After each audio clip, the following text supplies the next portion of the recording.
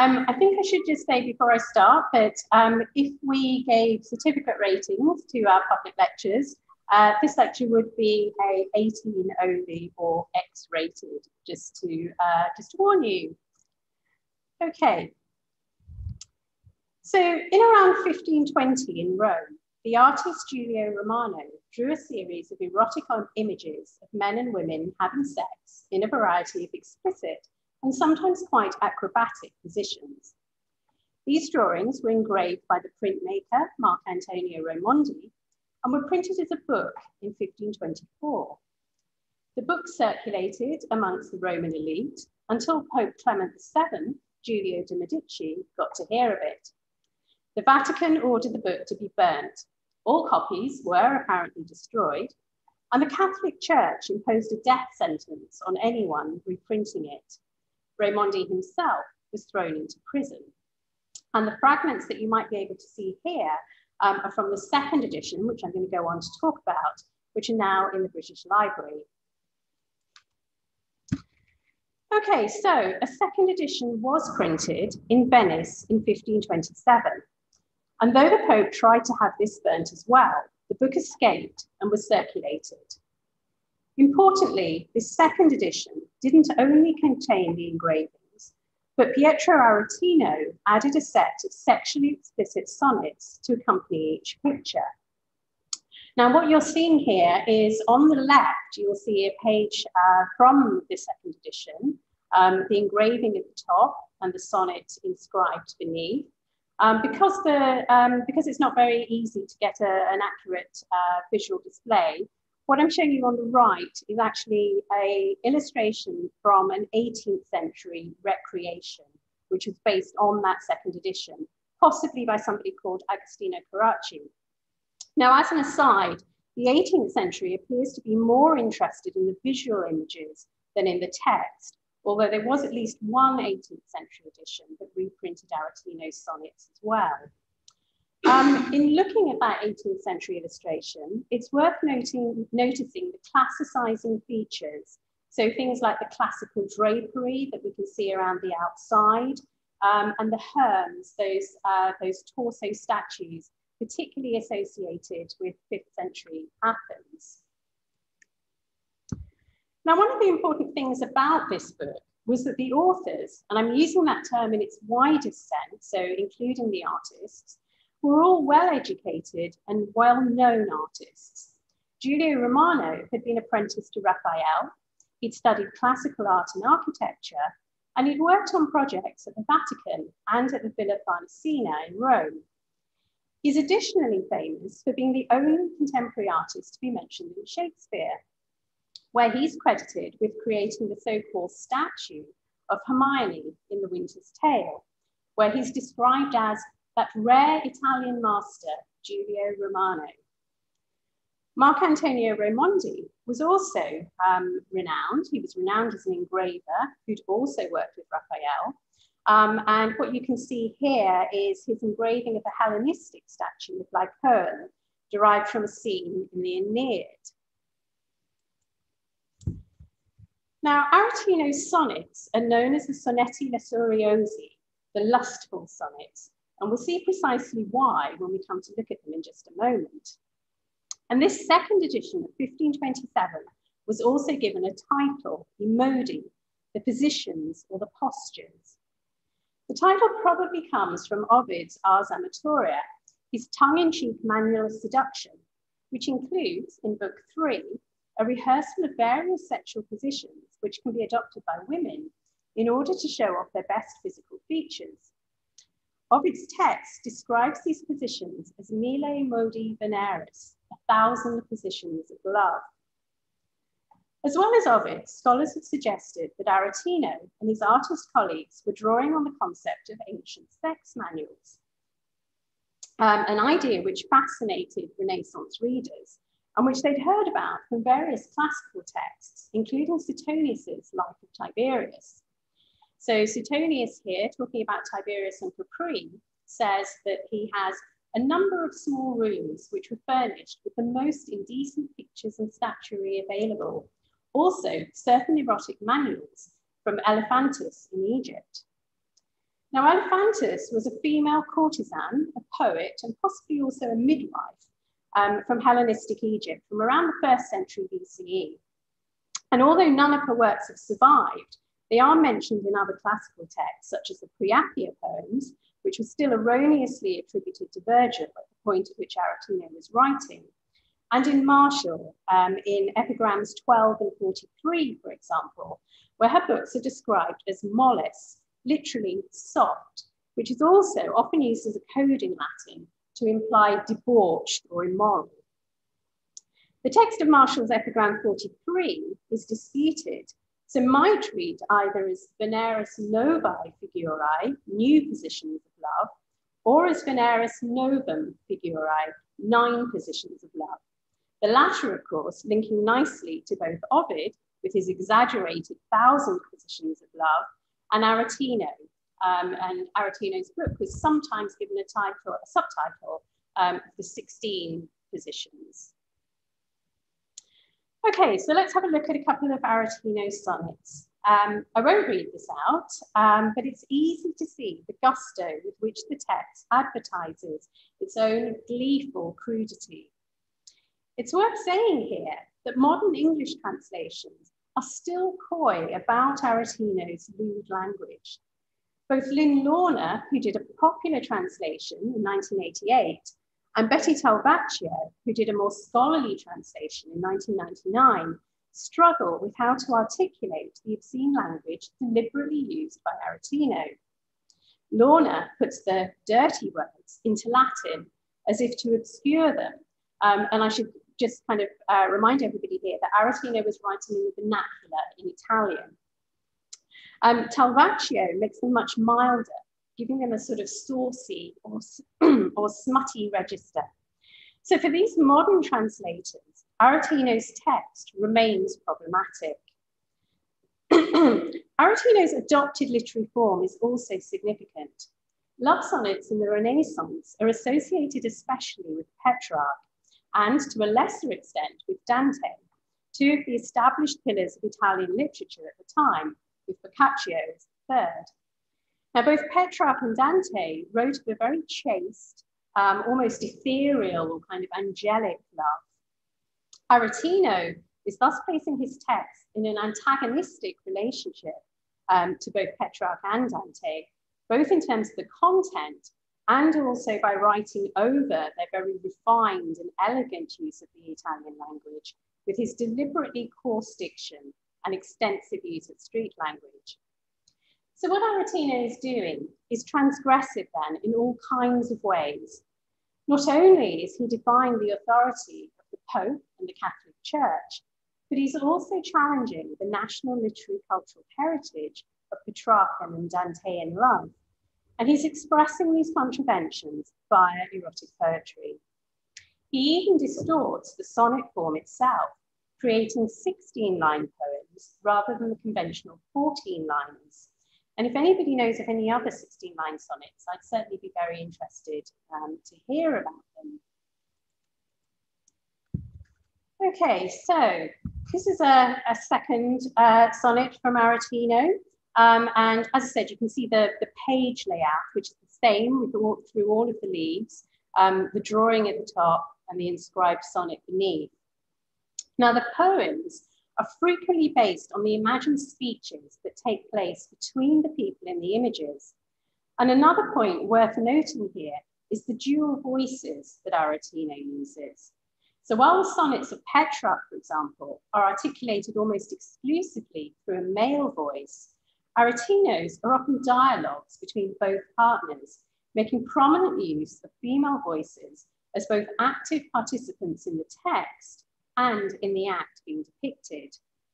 But it's the woman speaking is made quite clear in this poem from its opening lines. Now, some of the women in the poems are named and are well-known courtesans or high-class prostitutes. So, for example, Lawrencina and Chabatina make an appearance in Sonnet 7. Both of them were prostitutes active in Roman political circles, but also pointedly, I think, in papal circles as well. There's also a mention of Rangone, a very well-known soldier in the service of the Este family of Ferrara, in Sonnet 12. The sonnets then can be read as provocative commentary on contemporary Italian, primarily Roman life, and the circulation of power that structures society. Incorporating courtesans, well known to be connected to the papal court, may well have been a deliberate response to the Pope's destruction of the first edition of this work. That's just a close-up for anybody who couldn't read the whole sonnet. Now, excuse me. Clearly, the accompanying engravings don't participate in the more usual loves of the gods typology, which serves to give a classicizing veneer of respectability to erotic paintings and sculpture of this period. And I've just put two examples on here out of many that I could have chosen. The first one is Titian's Danae, and we can see that female nude absolutely in the foreground of the painting. And Bernini's beautiful Apollo and Daphne, I might not have captured quite the right angle for that. A very interesting myth, which is about a sexual pursuit, near rape, and Daphne who escapes just at the right moment by turning into a laurel tree. Now, it's also well recognized that much of the erotic visual art of the Renaissance derives from classical myth, frequently from stories known from Ovid's Metamorphoses, as well as Ovid's Herodes and Fasti. The engravings in the Modi deliberately turn away from this form of culturally acceptable eroticism and mark their deviation by depicting ordinary men and women, possibly courtesans, as we've seen, having sex. Now, before going on to look at receptions of Aretino's book, it's worth just pausing here to consider the vocabulary that we've been using. Erotic is a notoriously difficult term to pin down, whether as a description or as a critical term. So the Oxford English Dictionary gives us of or pertaining to the passion of love, concerned with or treating of love, amatory. And Ian Moulton, in his wonderful book, Before Pornography, defines it as the representation of sexual acts, and goes on to say, or to define erotic writing as referring to any text, regardless of genre or literary quality, that deals in a fundamental way with human physical sexual activity. Now, what is deemed erotic in literature, as in life, is relative and subjective. It's also shaped by and understood through historicized cultural and aesthetic norms. Distinctions between what is defined as erotic, pornographic, or sexually explicit are difficult to delineate and tricky to enforce. And it's worth looking here at how the 16th century deals with this thorny issue.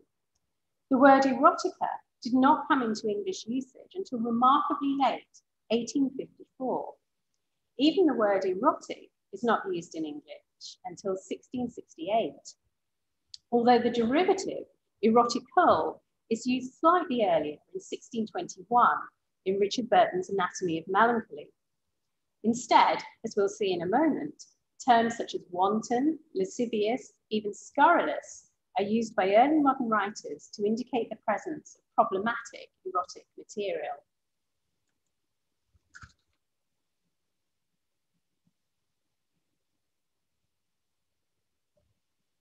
So how did contemporary Renaissance readers respond to Aretino's book? Luckily, we have a near contemporary account of the creation of the Modi in Vasari's Life of Giulio Romano, which was published in 1550. He explains, Giulio Romano had Marco Antonio engrave in 20 sheets the same number of different positions, attitudes, and postures in which immoral men lie with women. And what was worse, for each position, Messer Pietro Aretino created a most obscene sonnet. Now, it's worth noting here that Vasari is talking about 20 sheets. There are only 16 that are extant. And as I said, some of the subtitles of that second edition are actually called the 16 postures. So it's not quite sure whether this is an error or whether there are some other sheets that Vasari saw at the time, or whether he's confusing the second edition with the destroyed first edition. We're just not quite sure. He draws attention here to the immoral men depicted in the engravings, but doesn't mention the named courtesans who were active, as we've just seen, at the papal court, though he might well have expected his audience to be aware of that fact. And interestingly, he also says, but what was worse for each position, Messer Pietro Aretino created a most obscene sonnet. The sonnets somehow outweigh the engravings in terms of obscenity, at least for Vasari. We can find other contemporary responses to Aretino. Ludovico Ariosto, writing in 1529, just 2 years after the publication of the Modi, and most famous himself for his Orlando Furioso, the first edition of which was printed in 1516, and which was itself notably erotic, had this to say: "My suppositions are entirely different from those ancient ones Elephantis painted, which have recently been revived in our city of Holy Rome, beautifully but shamefully printed up, so that the whole world can read them." Now, Ariosto's Suppositions was a bawdy play, first staged in 1509, where a man swaps place with a manservant in order to woo the daughter of the house, a well-used trope in Renaissance drama, of course, that has its origins in Roman comedy. Ariosto is right, though. The playful, erotic nature of his play is quite different from the deliberate obscenity of Aretino. It's worth noting here the mention again of Elephantis, the misunderstanding that she was a painter rather than a poet, and the connection to the Modi, which combines drawings and text. It's also worth noting that quotation, which I've also used for the title of this talk, beautifully but shamefully printed up. It's a testament, it seems, to the tension that might spring from erotic books in this period.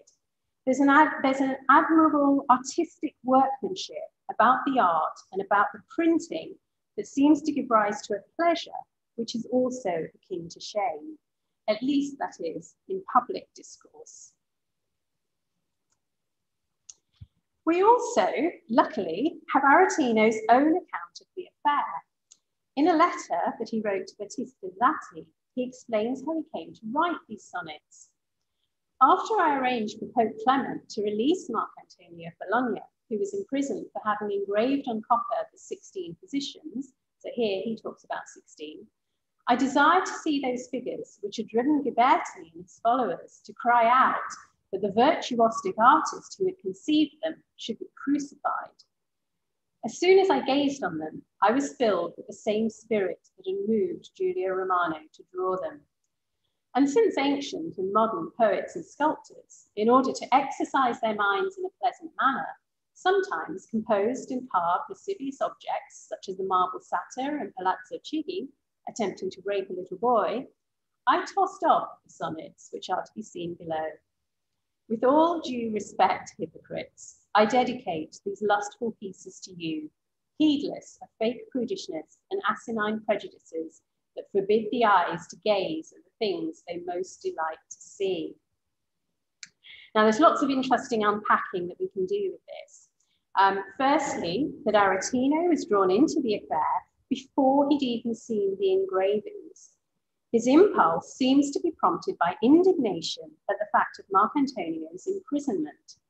It's only after he's played whatever role he plays in the artist's release does he then see the engravings. I desired to see those figures. Secondly, that some artists, namely Ghiberti and his followers, imply that the virtuosic artist is also to be a moral artist. Aretino implicitly disagrees and assumes that Romano does too. As he says, as soon as I gazed on them, I was filled with the same spirit that moved Giulio Romano to draw them. In fact, it's seeing the engravings which prompts the creation of the sonnets. Aretino wants to add his voice to the message already being articulated by the artists. He's prompted to write against the authoritative policing of the original engravings by the Pope and against prevailing moralistic discourses about art itself. His sonnets, however obscene, have thoughtful, even ideological purpose behind them. Thirdly, there's recourse here to the conventional argument that ancient or classical poets and sculptors are recognized as erotic precedents and might be used to justify the lascivious or the implicitly immoral in art and literature. And we'll return to this point in just a moment. Overall then, Aretino is self-consciously and quite deliberately using the erotic, these lustful pieces or poems, to intervene in cultural debates and to make a politicized stand. The erotic or pornographic nature of this book isn't merely something to delight, but is also something which has to be actively read, actively contextualized and interpreted. We might even see it almost as a kind of artistic manifesto. Okay, so let's talk a little bit about Aretino himself. He was already known as a writer of satirical poetry and lampoons before his sonnets were published, and had been particularly associated with pasquinate, political satires aimed specifically at the papal court. This led to Ariosto, who we met a few slides earlier, to describe him as the divine Pietro Aretino, scourge of princes. Now, significantly, Aretino was a self-supporting writer. He was in debt to no patron, and this self-sufficiency allowed extensive freedom of expression. He himself says, "I hope my book will be like the scalpel, at once cruel and merciful, with which the good doctor cuts off the sick limb so that the others remain healthy." Now, this is from his preface to his Ragionamenti, a series of dialogues between two Roman prostitutes, and which, amongst other things, offers up a hilarious parody of Book 4 of the Aeneid, the story of Dido and Aeneas. Not surprisingly, all of Aretino's works were placed on the papal index as forbidden books. Now, before moving on to look at Aretino in England, I just want to pick up on that earlier point about the erotic being legitimated by classical art and texts. We've noted classicizing elements in the engravings, as well as Aretino's direct reference to ancient poets and sculptors in the Zatti letter. Now, Roman Augustan visual and textual culture, and I've chosen Augustan Rome here because of the importance of Ovid, who we'll talk about a little bit more as we go on. Augustan culture was undoubtedly steeped in sexually explicit images in both a public and in private contexts. So we find them on the walls of public bathhouses, on cups, engraved into gemstones, on mirrors, on lamps, and coins. And there's also an interesting negotiation that takes place in Augustan poetry, which we'll see in a moment. And the images that I'm showing you here are Pompeian frescoes and a coin in the corner. Now, the frescoes are from brothels and may well have served as kind of menu cards so that non-Latin speakers or tourists could simply point to what they wanted when they went into the brothel. Okay, so Ovid's Amores 1:5 offers an example of an Augustan text that seems to be testing the limits of how far it can go. It's quite happy to depict the details of a woman's naked body. As she stood before my eyes with drapery laid aside, nowhere on all her body was sign of fault. What shoulders, what arms did I see and touch? How suited for gripping is the form of her breasts? How smooth her body beneath the faultless bosom, what a long and beautiful side, how youthfully fair a thigh. But when it comes to the crunch point, the text coyly looks away. Who does not know the rest? So again, we can see here that Aretino might claim Ovidian permission for his lustful sonnets, but he presses quite insistently on the boundaries between the erotic and the more transgressively obscene. He goes much further than the classical poetry, which he uses to legitimize his own. So moving forward into 16th century England, Aretino has been called the most notorious figure of Italianate eroticism in Tudor Stuart England. His sonnets and the accompanying engravings were widely known in England, though sadly there's no extant evidence of a copy being owned in the country.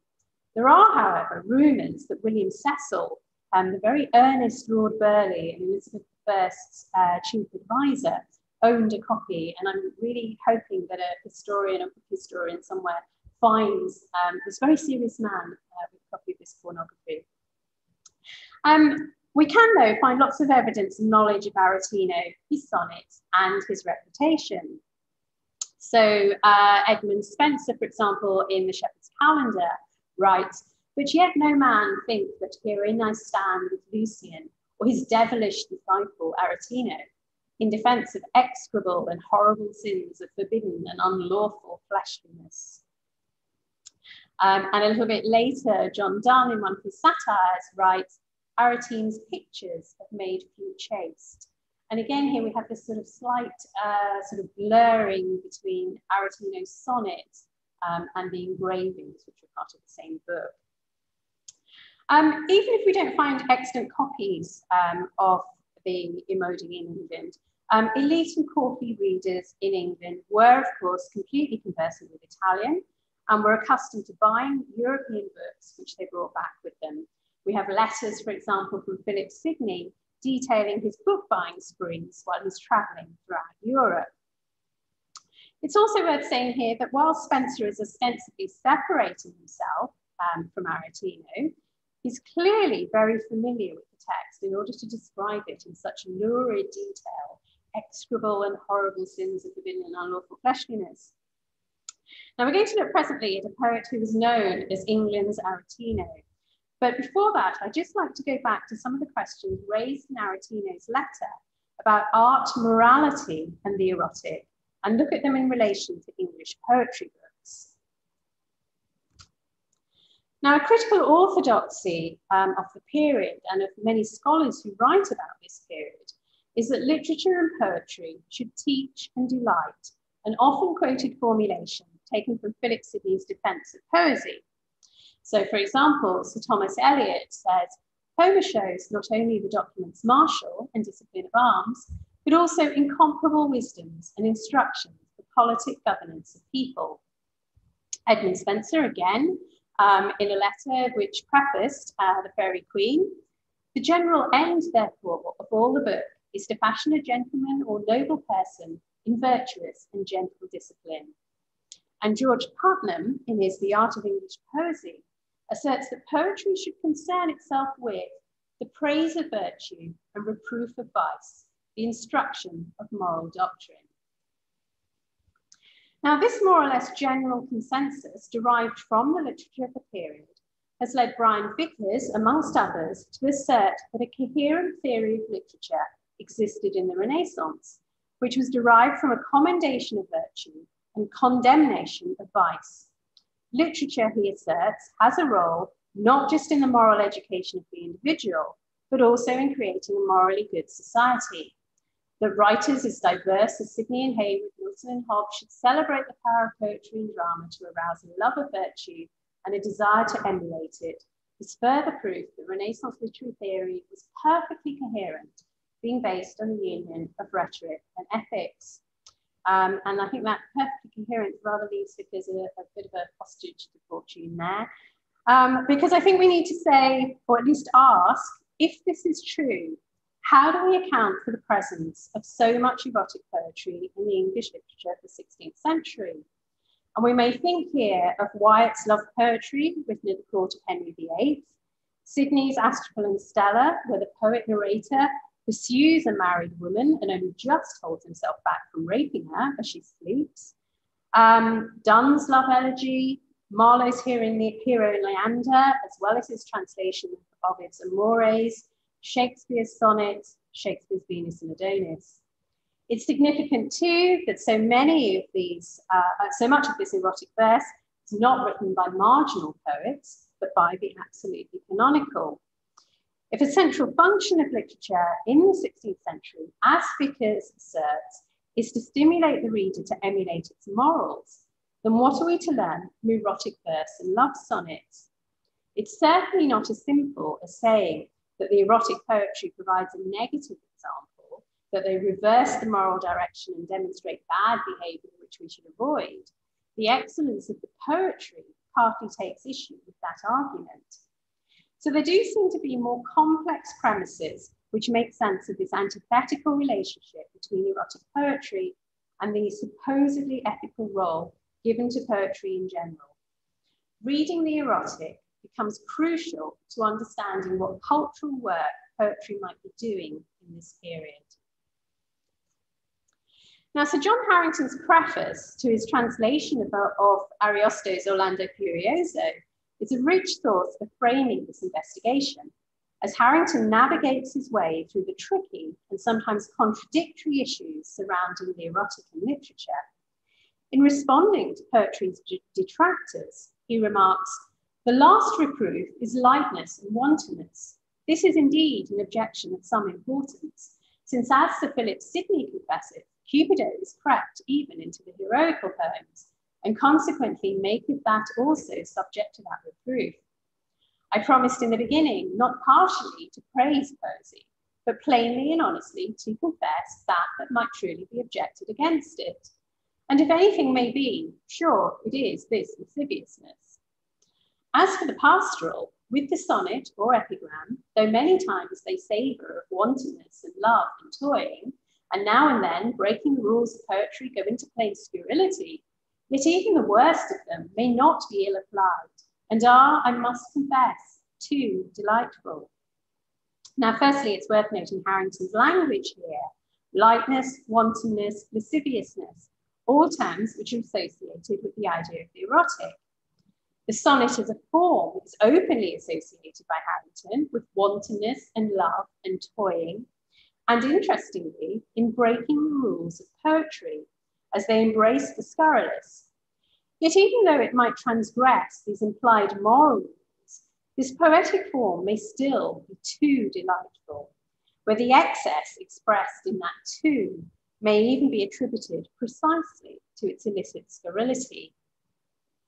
Harrington's text thus foregrounds a complicated, even contradictory, cultural response to the erotic in poetry books. On one hand, its frivolous, wanton, lascivious, scurrilous qualities apparently to be disapproved of. On the other, it's the site of an eager and perhaps unruly readers' and writers' pleasure. Going on to talk specifically about the Orlando Furioso and the lascivious in Ariosto, Harrington says, "Yea, methinks I see some of you searching already for these places on the book, and you are half offended that I have not made some directions that you might find and read them immediately." Now, this is a potent testimony, I think, to the popularity and appeal of the erotic in 16th century books, which counters the idea of readers solely perusing text for moral instruction. Indeed, according to Harrington, some readers would prefer to skim through all those serious bits and go straight to the lascivious bits, and are just annoyed that he hasn't pointed out which ones they are. So the reason why Harrington's preface is so pertinent to our concerns today is that he foregrounds the spaces that open up between what is said about poetry and its moral aim and the actual practices adopted by Renaissance writers and readers. There might certainly exist a prescriptive moral view of literature that it should teach and delight, but in practice, that delight may well be cited not in the virtuous, but in the wanton, in the frivolous, in the lascivious. And a quotation from Marshall, which is appropriated by Harrington in his preface, articulates some of the complexity that Renaissance readers and writers experience around literary eroticism and erotic books. Laudent illa, sed ista legunt. So they praise those, but these are the ones they read. The treatises, commentaries, prefaces, and defenses of poetry that abound in 16th century Europe tell a story, but not a complete one. Poetry may masquerade beneath a mask of morality, but its true delight may come from the way in which it opposes and undermines the ethical stance which allows it to exist and to be culturally valorized in the first place. One side of this tension between the prescriptive and the actual practice of writing and reading is erotic poetry books.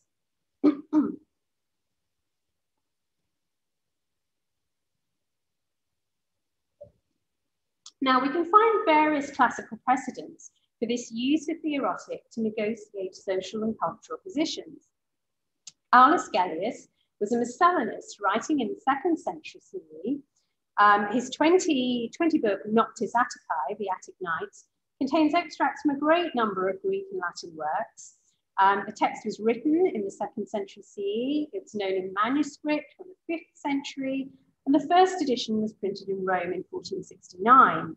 There was a second Roman edition and a Venetian edition, both in 1472, with the Venetian edition being reprinted 12 times before 1500. Venetius Aldus, one of the great Renaissance book printers of classical works, published his edition in 1515. Now in book 19, there's a dinner party at which the guests are entertained by a group of young singers. They sang in a most charming way several odes of Anacreon and Sappho, as well as some erotic elegies of more recent poets that were sweet and graceful. One of the Greek guests suggests that Latin literature doesn't have such exquisite, charming, or erotic poems. But another diner, a Roman, defends Latin literature, claiming that it too has poetry on lovers and Venus. Now, in this debate, erotic verse is associated with cultural refinement and with an urban and urbane sophistication. And Catullus in that debate is deemed to be at least the equal of, if not the superior to, Anacreon and Sappho. So what we can see here is that the erotic, and specifically erotic poetry, is being used to negotiate the relationship between Greek and Roman culture. It becomes a form of cultural capital. Okay, now bearing all of these points in mind, I want to skip forward now to the 1590s, the last troubled decade of Elizabeth's 45-year rule, and to explore a poem by Thomas Nash, sometimes known as England's Aretino, and specifically his bawdy poem called The Choice of Valentines. Some manuscript versions, of which there are 4 in the British Library, call it Nash's Dildo. So spoiler alert already. Now, this is a poem which offers a long, it's about 350 lines, a very detailed, bawdy story of a sexual encounter between a young man named Tomlin and the prostitute Frances, with whom he's in love. And we get a vivid picture of Tomlin's sexual activity. He rubbed and pricked and pierced her to the bones, digging as far as if he might the stones, now high, now low, now striking short and thick, now diving deep, he touched her to the quick. Unfortunately, his over-enthusiasm proved short-lived, and with a plea, but what so firm that may continue ever, he's forced to bring the encounter to an unexpectedly rushed end. And despite his lover's entreaties that he continue, Frances tries to help him with some manual stimulation. Unhappy me, quoth she, and will it not stand? Come, let me rub and chafe it with my hand. Perhaps the silly worm is laboured sore and wearied that it can do no more. To no avail, alas. She's not, however, completely dependent on the untrustworthy male body, the faint-hearted instrument of lust, as she calls it. She has a substitute ready. My little dildo shall supply their kind, a knave that moves as light as leaves by wind, that bendeth not nor foldeth any deal, but stands as stiff as he were made of steel, and plays at peacock twixt my legs right blithe, and doth my tickling swage with many a sigh. Behold how he usurps in bed and bower, and undermines thy kingdom every hour. Now, this poem has generally been dismissed by critics as pornography and as unworthy of scholarly attentions. M.L. Stapleton, for example, is so concerned with not, quote, straining the boundaries of good taste that he refuses to even name the eponymous dildo, calling it instead an autoerotic device. More recently, though, Will Fisher, Ian Moulton, and Stephen Guy Bray have all revisited this text, and like them, I believe that it's as deserving of critical commentary as is, for example, the Baroque violence of Titus Andronicus. Now, Nash, like Aretino, uses classical literature, specifically Ovid, as a precedent, and defends his writing by saying, yet Ovid's wanton muse did not offend, he is the fountain whence my streams doth flow. There's also evidence that Nash's 16th century readers recognised his reliance on Aretino. Gabriel Harvey, for example, who had an ongoing and increasingly rabid literary feud with Nash, which played out publicly via a series of pamphlets, spat out, "Cannot an Italian ribald vomit out the infectious poison of the world, but an English horror laurel must lick it up for a restorative." And anybody not familiar with 16th century slang, a horror is a debauchee and a laurel is a rogue. So a debauched rogue here is what it's called in Nash. Now, all of Nash's books were ordered to be burned in the bishop's ban of 1599, but The Choice of Valentines hadn't been printed. It only existed in manuscript, and so it escaped that censorship. It continued to circulate in manuscript from around 1592, 1593, but it wasn't printed until 1899. And then it was by a private gentleman's press, i.e. as Victorian pornography. But the question that I'd like to ask here is it merely pornography, however that might be defined? Or is there something more interesting that can be read into this poem alongside its undoubted entertainment value? And as a sort of leading up to answering that question, 1599 was not the first time that Nash had found himself in trouble with the authorities. In 1597, he'd written the first act of a play called The Isle of Dogs, and he left it with the theatrical company Pembroke's Men, with whom he was working. Ben Jonson, the well-known playwright, completed the play, and it was performed for the first and only time in July 1597, before being instantly suppressed by the Privy Council at the request of the Lord Mayor and the Aldermen of the City of London. Ben Jonson was arrested and was thrown into the Marshalsea prison. Nash's rooms were searched, and he only evaded prison by fleeing London for Norfolk.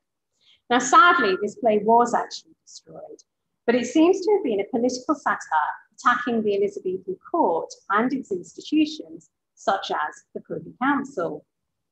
The instructions given by the Privy Council were to trace those responsible for this lewd play containing very seditious and scandalous matter, and ensure that the lewd and mutinous behaviour of the players be punished. When the case against Ben Jonson was heard on 15th of August, 1597, the play was again described in court as containing very seditious and scandalous matter.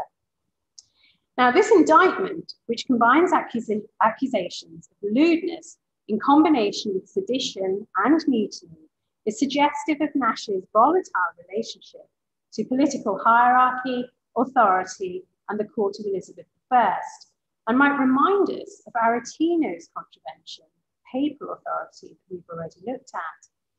So can we read this subversion back into The Choice of Valentines? As is the case with Aretino's sonnets, the Choice of Valentines is an anti-Petrarchan poem. It moves away from the rarefied atmosphere of Petrarch's love by being set in a city brothel in London. However, the Petrarchan model also has an additional valency in England at this time, as it was used within Elizabeth's court to structure her relationships with male courtiers. They all paid lavish attention to her as their elusive and untouchable but beloved mistress. Given this specific English usage of Petrarchan discourse, challenging this scheme, as Nash does, by making Tomlin's mistress a knowing prostitute, can perhaps be read as both critical and also sceptical of Elizabeth and the power structures that she authorized. It's also the case that the empowerment of Frances in the poem, The Mistress Prostitute, is epitomized or fetishized by her dildo, is matched by or even dependent on the phallic failure of Tomlin. The dildo doesn't appear until after Frances has tried and failed to rouse Tomlin by hand. There's even a moment where she gloats on the downfall of poor Priapus, the embodiment of phallic masculinity, and his usurpation by her own portable form of masculinity, the dildo, which undermines thy kingdom. So in an era when to be a monarch was implicitly gendered masculine, This poem has extremely suggestive overtones, which belie its status as merely pornographic entertainment, though I think it certainly is that as well. It offers a comic image of male impotence or inadequacy in the face of a woman who can appropriate markers of masculinity to herself. As Frances points out, the dildo gives her all the pleasure with no fear of pregnancy. For by St. Runyon, he'll refresh me well and never make my tender belly swell. Now, in 1593, when this poem is circulating, pregnancy is certainly a problematic concept in Elizabeth's case. She was 60, well beyond childbearing age, obviously, creating a huge anxiety about the succession.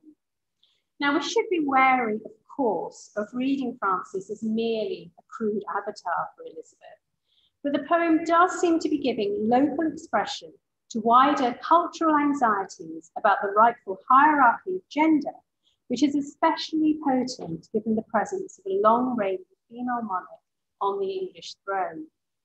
So this is an erotic poem, but it's also one, I'd suggest, which bridges erotic and political discourse, even perhaps breaking down easy distinctions between the two.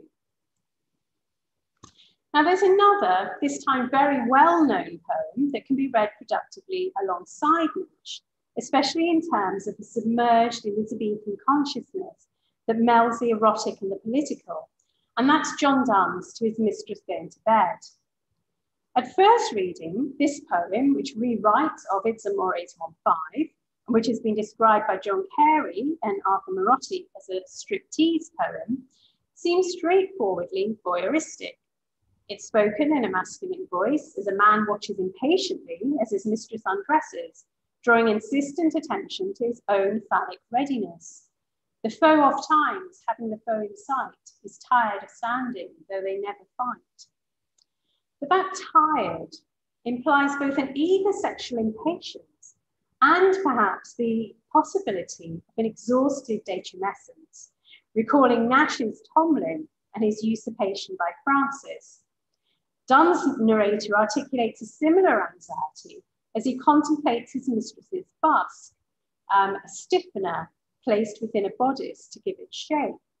He says, "Off with that happy bust which I envy, that still can be and still can stand so nigh." So even as he asserts a sense of masculine dominance and control in ordering his mistress to undress, he simultaneously compares himself to an object whose very nature is to be always erect, unlike his own phallic masculinity, which may become tired. Now, I want to spend a little bit of time talking about busts because they're fascinating. The illustration here is actually a 19th century whalebone bust, which is beautifully engraved. I hope you can see some of that. In the 16th century, busts were not necessarily part of a bodice. They were separate objects which slipped into pockets sewn into the garment. In Donne's poem, images of masculine potency contain within them insidious reminders of impotency, such as that ambiguous tired that we've already noted. The narrator tells us that he envies this happy bust because it can stand upright, even though it's close to his mistress's body. So it maintains its upright nature, while he fears that, like Nash's Tomlin, his own body might let him down in proximity to his mistress. But we can press this idea further. As Sandy Feinstein points out, the late 16th century busk and corset were thought to have the potential to make women look more like men, as they served to flatten their breasts and stomach. It was also feared that they might act as a form of contraception, preventing women from getting pregnant because of the pressure on and restriction on their bodies, or even perhaps of bringing on abortions. The anxiety that this gave rise to was that the bust might promote female sexual promiscuity once women were free from the threat of pregnancy.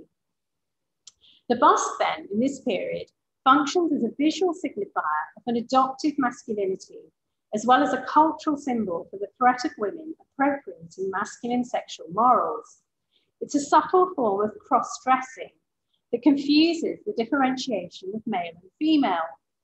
It's no wonder then that Donne's narrator exhorts off with that happy thus in an attempt to maintain sexual and cultural gender difference. Now, many of the iconic portraits of Elizabeth show us this bust silhouette that conceals the reality of the female body beneath a stylized representation. So in the Ditchley portrait of Elizabeth on the left, we can see the Queen's minute triangular torso, where her breasts and especially stomach are visually squeezed out, overshadowed by the exaggerated sleeves and skirts. And as a comparison, we can see that the portrait on the right of Philip Sidney is remarkably similar if we look at the triangular shape of the upper body and the waist. It's not only the bust bodice which links Donne's poem to portraits of Elizabeth. The narrator describes her spangled breastplate, which he urges her to unpin. This is an image of the ermine portrait of Elizabeth with its spangled workings and again, that flat triangular torso. Okay, now I don't want to press this too far, and I would say that it's a suggestive rather than a confirmed connection.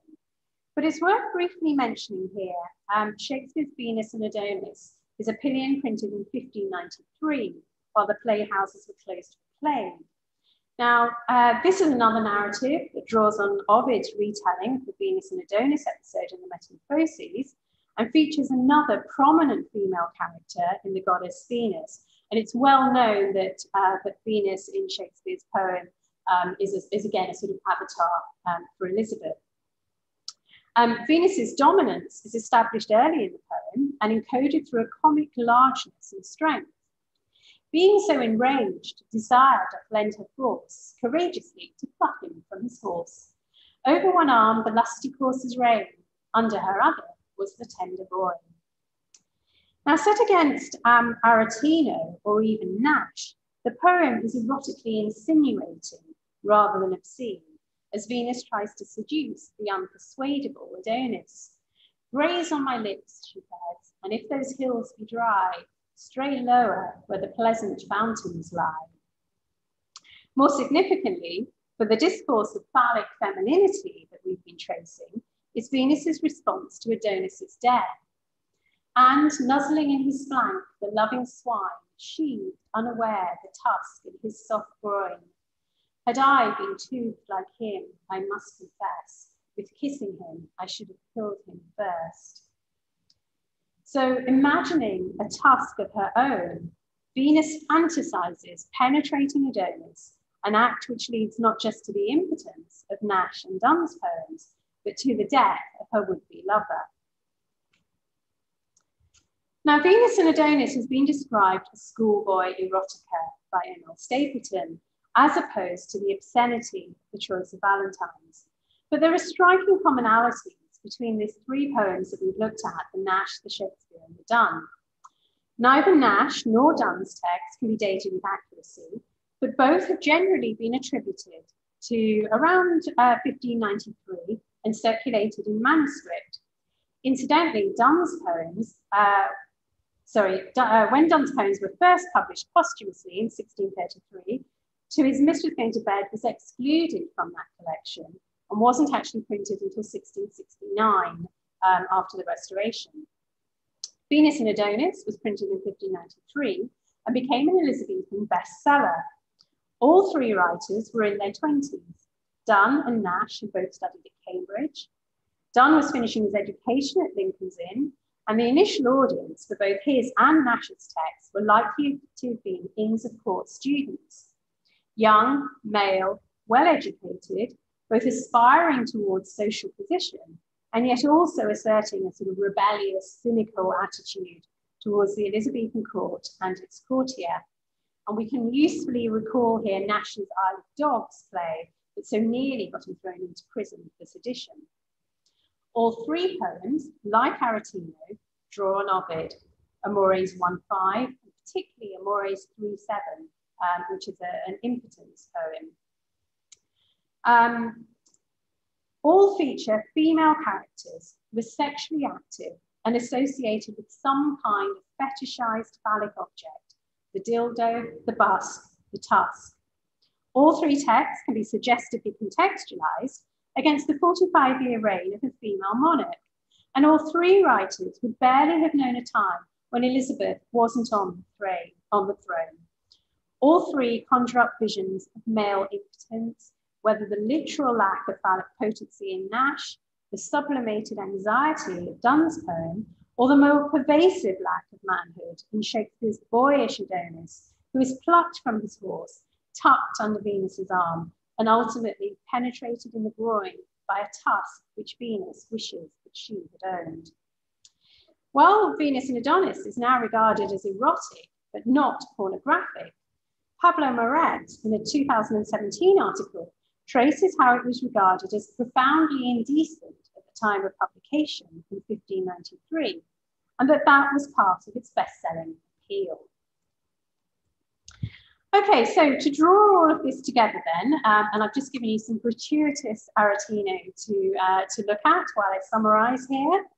The texts that we've looked at are all acutely dependent on phallic models of power, and representations of penetration or the failure to penetrate are used to confirm or destabilize conventional hierarchies of gender, status, and authority. Fantasies of sex and power are enacted on, with, and through both male and female bodies, but not in a straightforward way. They don't make an uncomplicated textual exchange where the poetics of love are merely a coded way of talking about politics. It's also striking that both Aretino and Donne's texts make explicit and implicit gestures towards visual culture. Aretino is inspired by censored engravings. Donne's text makes less obvious, perhaps more subjective, intertext with portraits of a monarch on whom discourses of gender and sexuality, both positive and negative, were and continue to be centered. To conclude then, erotic books in the 16th century are about the erotic. They're about love, they're about desire, they're about sex. Yet at the same time, sexual or erotic love also offers a vocabulary which can be put to use to articulate and express issues and concerns about gender, about authority, about hierarchy, and about power. Easy distinctions that try to categorize the licit erotic and distinguish it from the illicit, pornographic, or obscene are difficult to delineate and perhaps even harder to uphold. And we should, of course, be wary of imposing our own cultural definitions retrospectively on the Renaissance, as I think has been the case with Nash up until now. We've seen briefly today how Aretino's sonnets challenged the authority of the Pope and Church. Interestingly, both Aretino and Nash were the objects of state censorship, though equally both managed to evade it. They both also complicated literary traditions. Both drew on and authorized their writings via classical Latin, especially Ovidian models, and both took an oppositional stance to the dominance of Petrarchan love. They were as concerned with the politics of literature as something more overtly political. At the same time, we can see that the Renaissance period itself was both troubled by and yet oddly inspired by this slippery distinction between the playfully wanton and the dangerously obscene. It seems that it's precisely the associations between the erotic, the subversive, and the transgressive that makes writing the erotic such a fruitful and risky enterprise. The point that I'd like to leave you with is one about the broad and diverse potential of the erotic in the 16th century. Rather than simply dismissing or avidly reading Renaissance erotica as erotica, we can instead explore what cultural work it might be doing and consider what and how it is made to mean. As Nash himself says, out of the filthiest fables may profitable knowledge be sucked.